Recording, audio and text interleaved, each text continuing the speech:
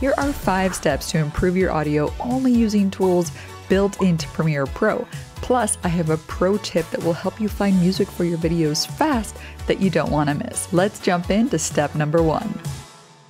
Before we jump into Premiere, we want to make sure that our actual audio recording is the best it can be.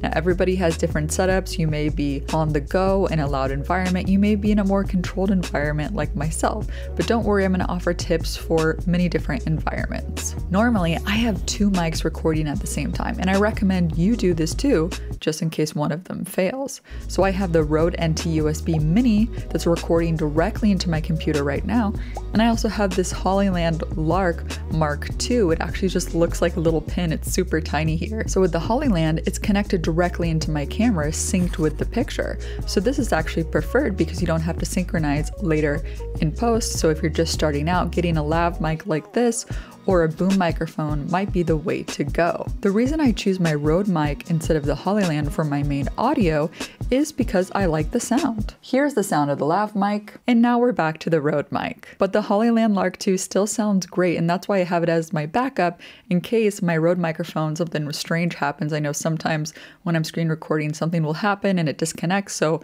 it's always good to have a backup plan. If you're really just starting out and you can't afford a microphone, you can just use the built-in mic on your camera or use a voice memo app, which I'm doing right now on my iPhone. And I'll show you this cool new trick inside of Premiere Pro that you can use AI to enhance this audio to make it sound even better. Before we go into editing, one thing we need to talk about that's often overlooked is mic placement. So the closer your mic is to your mouth where you're speaking, you're going to get more of a podcasty sound because the closer you are, it can just sound more present. And fun fact, singing close to the microphone is what Billie Eilish does to create that kind of intimate sound, kind of like she's whispering in your ear. Think you're really tough guy, talk it really... even know the lyrics. But if you want a more natural sound, just a little bit of distance is just fine. Mine is almost at the podcast level right now, but I can lower and reposition this thanks to the arm that I have. So you can play with your mic placement to see what sort of effect you want. I always like it when it's a bit closer. So now that we have our desired mic placement, the next thing that's the most important is adjusting your microphone's gain, which is essentially how loud the volume output will be. So you can do this a few different ways depending on the microphone. If you're using the Rode microphone, I just go into my computer settings and change the input of my microphone to make sure it's not too hot. With the Hollyland lav mic, there's an actual dial control that you can adjust. I have mine at level 3 because I don't have a super loud voice. It obviously depends on the person too, but you can also go into your camera settings and adjust the input level as well. So when we're setting up and doing a test recording, we want the normal speaking voice to be between -6 and -12 decibels. So that way there's a little bit of room if somebody raises their voice, because you don't want it to get above -0 decibels, right? Because that's when it starts to clip. Basically, don't let it get into the red or else it's gonna sound like this. That was aggressive. I'm very sorry. All right, so enough with the mic recording. Now let's jump into Premiere Pro to make the voice sound even better. So here in Premiere Pro, I've imported my footage and all my mics. So let's drag everything down here to the timeline. A good way to sync my talking head with the audio is to highlight both of them with your mouse, right-click, and then synchronize and choose the audio option. Premiere Pro will listen to all the audio tracks and line them up exactly. Now, if this process takes too long or it just doesn't work out, you can also line them up manually using the waveforms. And a quick shortcut is pressing Option or Alt on a Windows, and you can use those bracket keys to shift over the clip 1 frame at a time.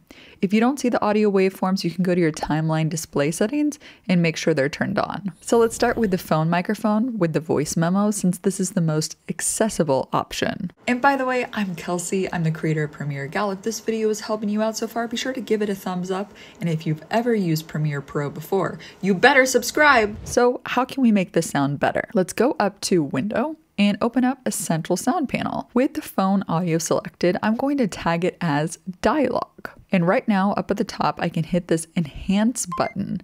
And Premiere Pro will use AI to make this phone microphone sound so much better. And by the way, I'm Kelsey. I'm the creator of Premiere Gal. If this video is helping you out so far, be sure to give it a thumbs up. For sure, this new feature has been a game changer for a lot of people.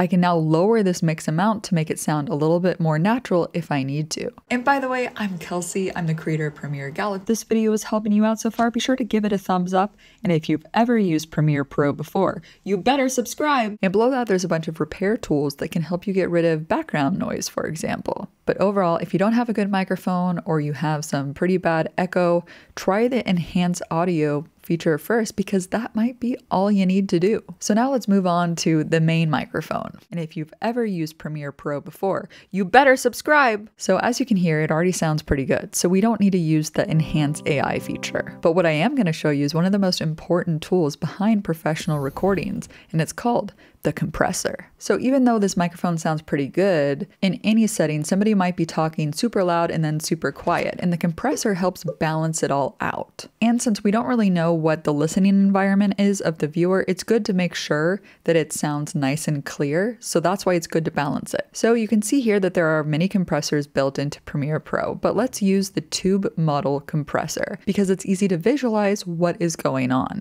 Under the compressor and effect controls, let's hit the edit button. For starters, the parameters that matter the most are the top 3 ones, starting from threshold. So this is the point where if the volume of the sound gets too loud, the compressor will start doing its thing. Jumping over to ratio here, this dictates how much the compressor compresses if the audio gets past the threshold. So let's set this to 4 here because 1 means it won't really do anything. So now I'm going to hit play and start lowering the threshold. So now you can see the volume getting pushed down by the compressor. So I personally like to preserve some of the natural dynamics in my voice, so I won't go too hard. Now, usually I don't want the volume to be pushed down more than 6 decibels. And if you've ever used Premiere Pro before, you better subscribe. And if you've ever used Premiere Pro before, you better subscribe. So this sounds good to me. Of course, this is a personal preference, so make sure you listen and be the judge. So now that everything is more balanced volume-wise, here we can make the whole thing louder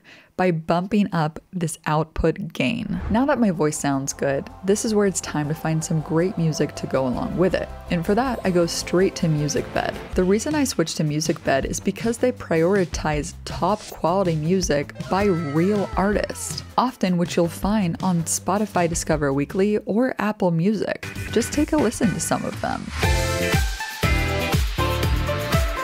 I just feel like the songs excite me for the edit. Like, it's just so exciting. Like, when I hear the music, I'm like, okay, the edit is set. And they recently introduced a new AI feature called Search by Song. This is where you can type in the name of any popular song you know, and MusicBed will find hundreds of similar songs from their library that you can license for any of your video projects. I'm here to stay.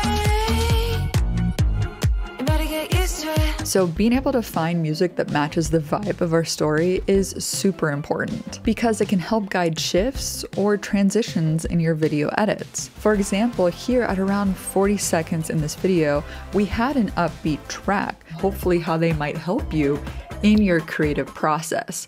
So the challenge for me is to create a 30-second commercial, but to help transition to the next section introducing the challenge, a new song did the trick. So music can play a crucial role in helping divide up your edit and help guide the story along the way. And the best part is I can use any of these songs without worrying about claims on my YouTube videos because of their sync ID system. So let's download some tracks. So I like this one, so let's license it.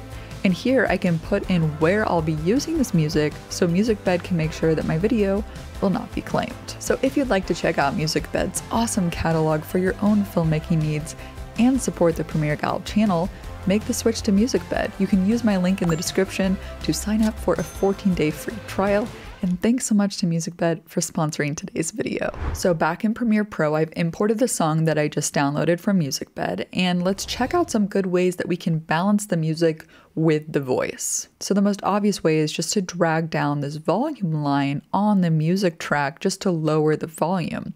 And I like to bring it down between -20 and -30 decibels, depending on the song. Creator Premiere Gal, if this video is helping you out so far, be sure to give it a thumbs up. And the goal here is just to make sure the music doesn't overpower what I'm saying. So you can still hear what I'm saying, but the voice still needs to be front and center. Of course, this depends on what type of video that you're making. If you don't have a voice at all and the music is present, then you want the music to be at the forefront. For example, all the promos that I create for my Gal Toolkit, there is no voice and the music is front and center. It's better than ever. Wow, it's a new look. But if you're doing a talking head video like myself, you probably want to try out ducking. In Essential Sound here, you can tag the song as music, and here I can enable ducking.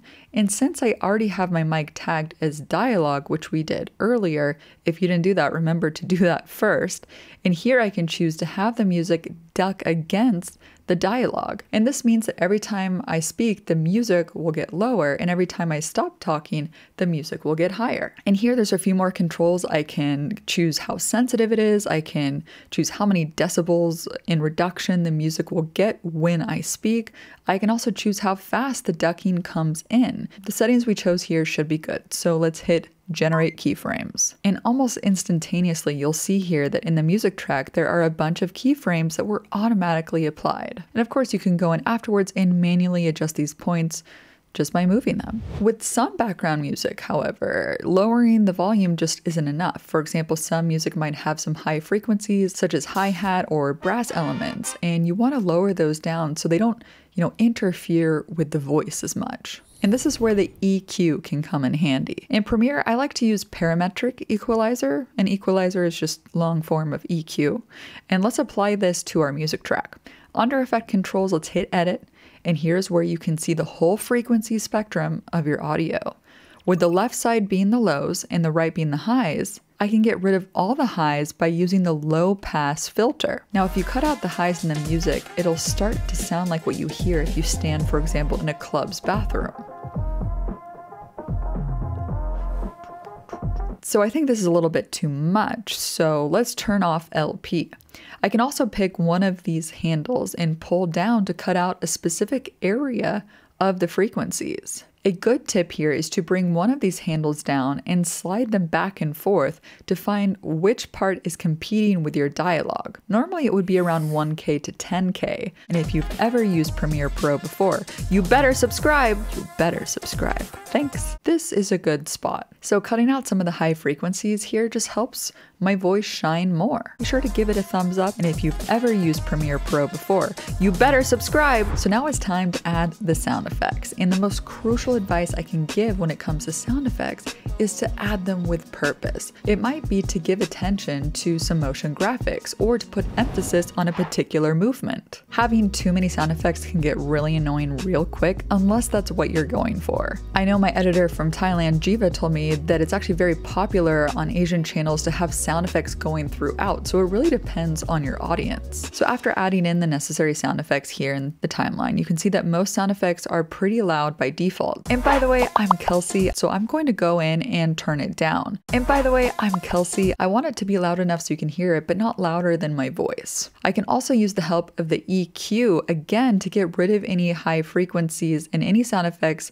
that are annoying or make it more difficult for my voice to be heard by the viewer. But for the most part, I find just adjusting the volume is enough for sound effects. Another thing I can do is panning from the left to the right to make it more interesting. Of course, this is better for people that have stereo speakers or headphones on. For example, I have this lower third popping up from the left, and I can select the sound effects, and under Effect Controls, I can pan the sound to the left. And by the way, I'm Kelsey. I also have this graphics flying across the screen, and instead of just having the sound effects in the middle, I can go to the little effects icon in front of the audio clip here, right click and choose pan. This line is now controlling the pan amount. I can hold Control or Command and click on the lines to add keyframes if you've ever used Premiere Pro before. So panning can not only make your video more interesting, but it can also give more space to your voice, which is always in the middle. So when we're close to finishing a video, there's always two things that we do. The first thing that we do is add a very short crossfade at all the little dialogue cut points in music, so that way you don't get any like abrupt clicks between those clips as you play it back. And remember, the fade can't be too long because then it will start to blend together and you might hear some voices from before and after, which you don't want. So instead, what I want to do is go to Premiere Preferences here, Timeline, and change the audio transition default to only 2 frames. And then I can go back out and select all the tracks I want to apply the fade to and hit Shift D to add crossfades on all the cuts. The second thing I always do is go to the audio track mixer panel right here. In this panel, I'm going to click this little arrow on the top left to expand all the effect slots. If you don't see this here, you can always go to Window and open up the audio track mixer. Now, all these vertical tracks here are the same as the audio tracks that you have in your timeline. So if you add an effect to this first vertical, for example, all my dialogue on audio track 1 will be affected by the effect we add here. But instead of doing that, we're actually going to go to the last track on the right called Mix. And this is kind of like your master track that affects all of the other tracks. So I'm just going to hit this little drop down arrow and add in a hard limiter. And basically the limiter's main purpose is to prevent the audio from clipping. So I can double click on the effect to get all the options, but normally I don't really touch anything other than adding some input boost if the whole video is just a little too quiet. So now you know all of our tricks to making our audio sound good, and I hope it's applicable to your own workflow, and hopefully you walk away with something that can improve your own audio workflow. If you want any other different types of audio tips or tricks, be sure to leave a comment below, and if this helped you out, be sure to give it a thumbs up. And other than that, don't forget to check out MusicBed's new AI feature, the search by song. It's definitely something you don't want to miss out on. And as always, stay creative and keep creating better video with Gal. See you next time. Bye.